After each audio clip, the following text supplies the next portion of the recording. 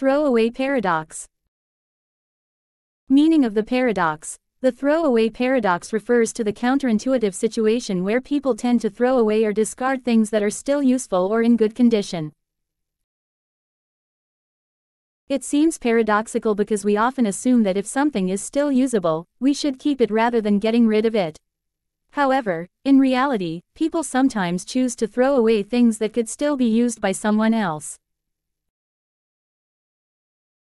Answer of the paradox. The throwaway paradox can be understood by considering a few factors.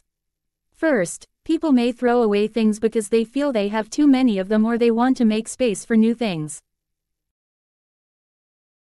Sometimes, we might receive gifts or buy items that we no longer need or use.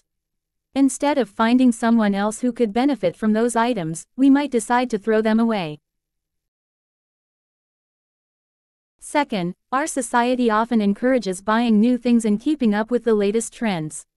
Advertisements and peer pressure can make us feel like we need to constantly replace our belongings with newer versions, even if the old ones still work perfectly fine. This mindset can contribute to the throwaway paradox because it makes us more likely to discard usable items. Lastly, convenience plays a role in this paradox. It can be easier and quicker to throw something away rather than finding a way to donate or recycle it.